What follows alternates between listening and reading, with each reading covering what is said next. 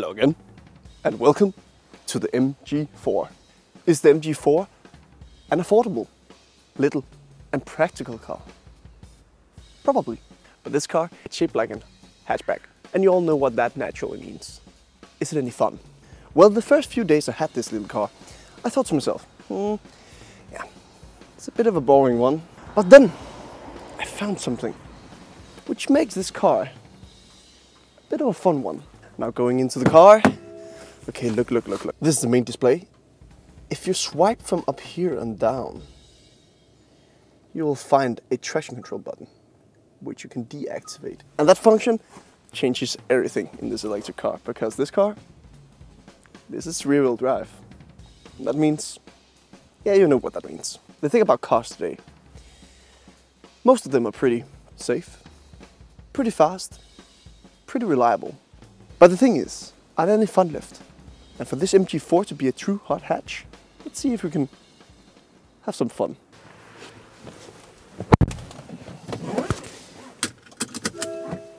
Sport mode.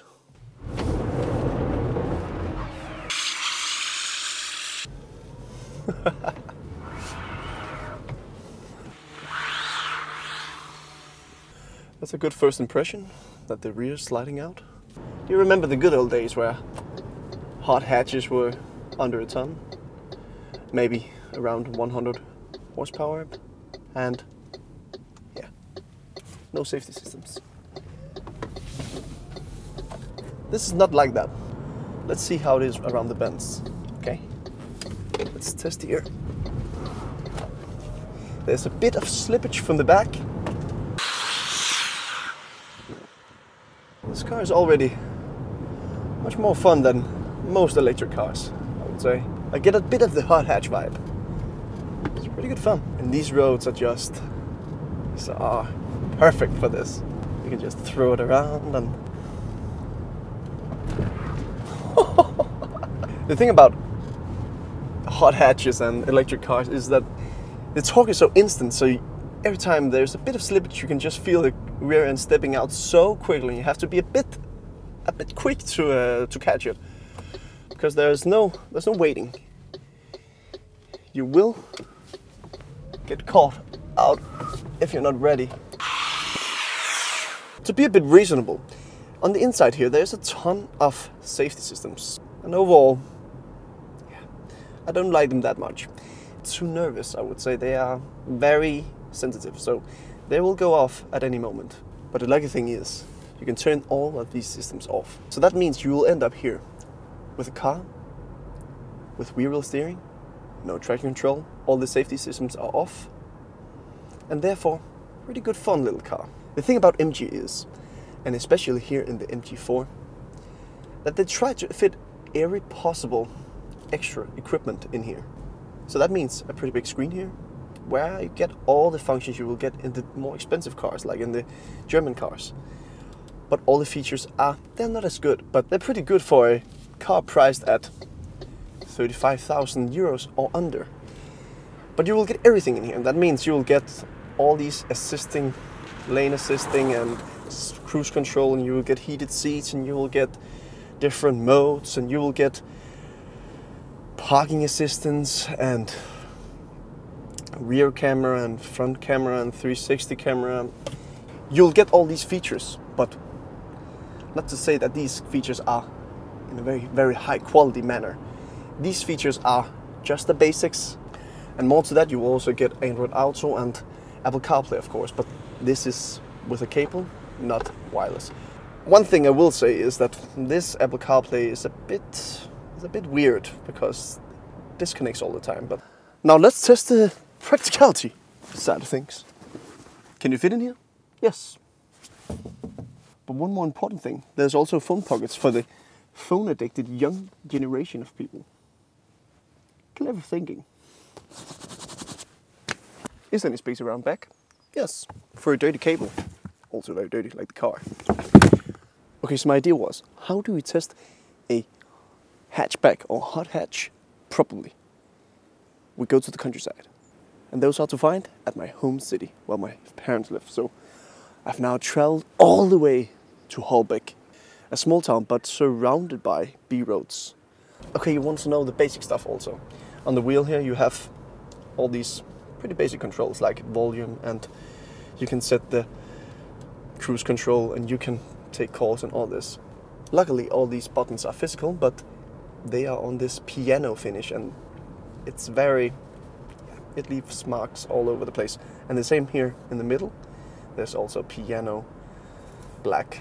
Yeah. As you know, I love a mode button, and this car also have the modes. You'll have a snow mode, you'll have a eco mode, a normal mode, a sport mode, and a individual mode where you can configure.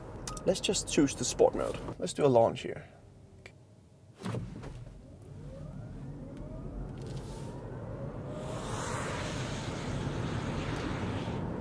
Okay.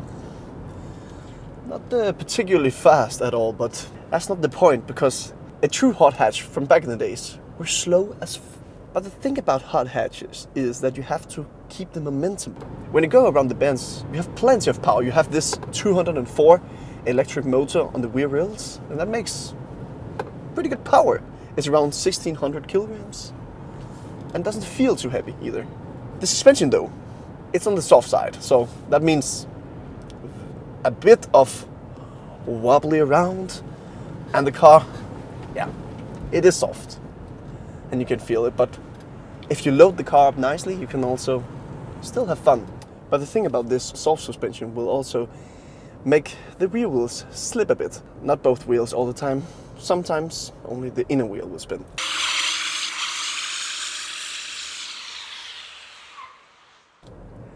And when you have an electric car, it will just keep on pulling till it gets grip. There's no RPM, there's no engine.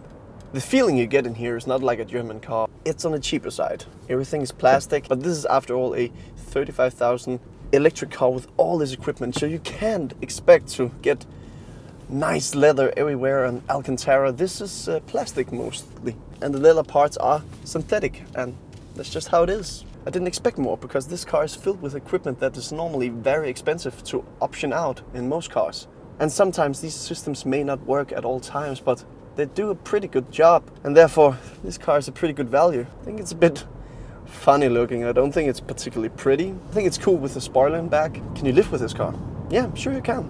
This is a 430 WLTP ranged car, and that means here in Denmark pretty cold, so that means maximum 300 kilometers at winter, probably a bit more at summer, but the peak charge rate is at 135. It's also okay. It's not the best.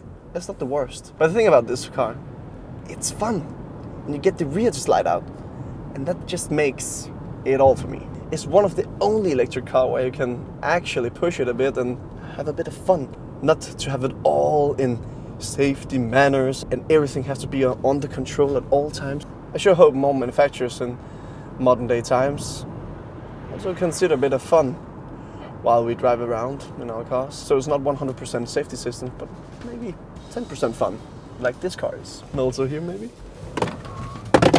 Oh, there goes my phone. Yep, that's one thing about this wireless charger. If you have your phone there and you have a bit of fun, you will not have your phone there for 5 minutes. It will be on the floor. Let's make for a bit of slide here. Okay.